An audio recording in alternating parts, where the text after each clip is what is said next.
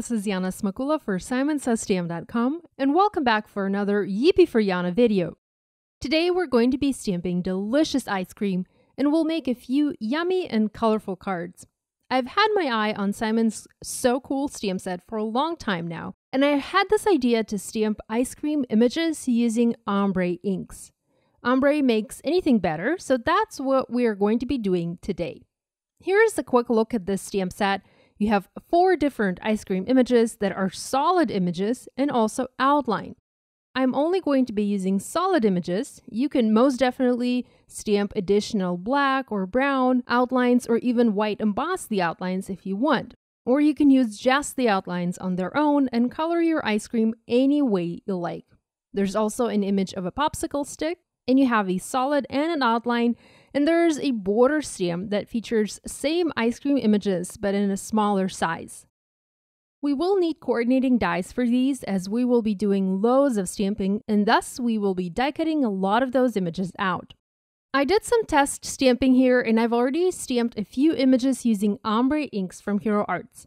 I wanted to go with a bright and cheerful color combo for these cards, so I picked lots of yellow, pink, and some vibrant green and blue colors. You can find all of the supplies that I'm using today listed in the video description and also in the blog post associated with this video.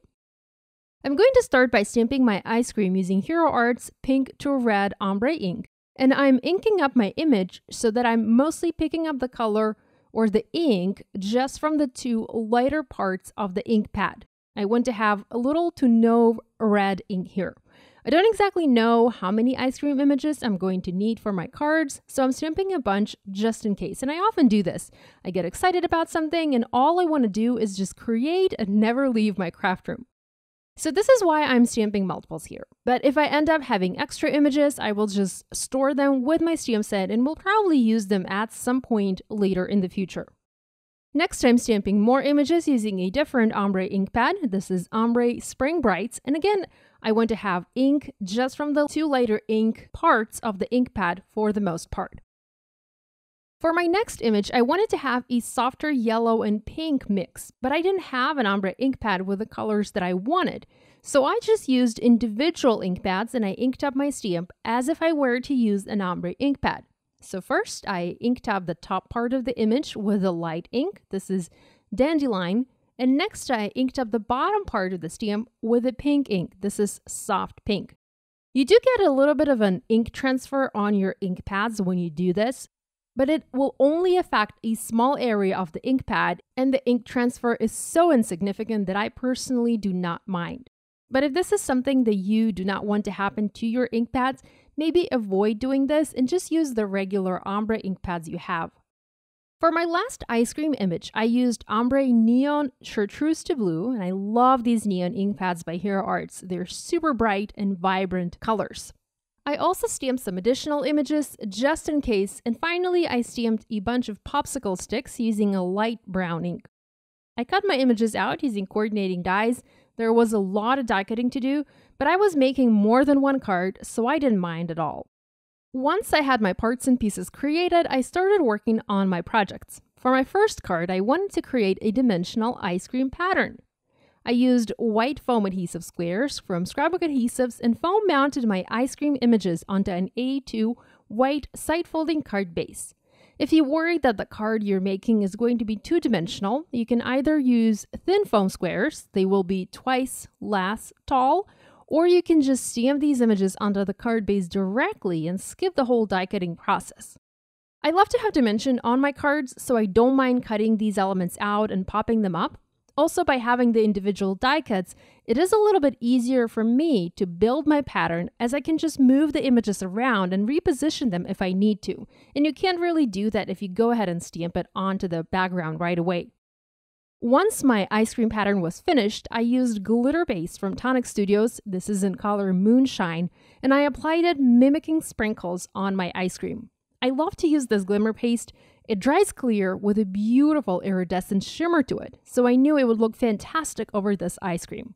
I was using my palette knife here, and for a minute I kind of felt like I was decorating a cake. I don't know. Next, I grabbed my Nuva drops in very similar colors. I was using Carnation Pink, bubblegum blush, and English mustard, and I just added a bunch of colorful dots onto the background to fill the space in. I felt like I had a bit too much white space there, so I used these drops to break it up and add more color and interest to my card. My yellow bottle had the nozzle clogged at first, so I used limoncello color from the Jewel drops, so it will dry clear with a yellow tint to it. Later, I soaked up the nozzle of my yellow Nuvo drops in warm water, and I got it unclogged, so I added gloss yellow drops onto this background as well. It did end up being very busy and colorful, but this is exactly the look that I was going for. I added You're So Cool sentiment from the same So Cool stamp set, and I just stamped it in black ink onto a piece of white cardstock. I cut it out and it adhered onto the card. I didn't want to add anything else colorful here, and black seemed like the perfect option. For my card number 2, I decided to create a semicircle made out of ice creams. I found mounted the ice cream images onto an A2 top folding card base. This is going to be a landscape card. I reserved some space at the bottom there for a sentiment, and I stamped one that reads, "You are my favorite flavor." I also stamped the little popsicle sticks, and I used Hero Arts soft brown ink for this. This is the exact same brown ink I was using before. I wanted to add some florals to this card because, flowers make everything better. So I used images from the Bold Flowers stamp set by Simon, and I stamped them using same colors of ink I used to stamp the ice cream, as I wanted everything to match. If you're looking for other ideas to use these ice cream images, think about adding an ice cream to a critter or a group of critters. I think this would make a great card design. I used coordinating dies and cut all of my florals and leaves out. I foam mounted them onto my card, onto the ice creams, and once again I used my Nuvo drops to add a pop of color to the background.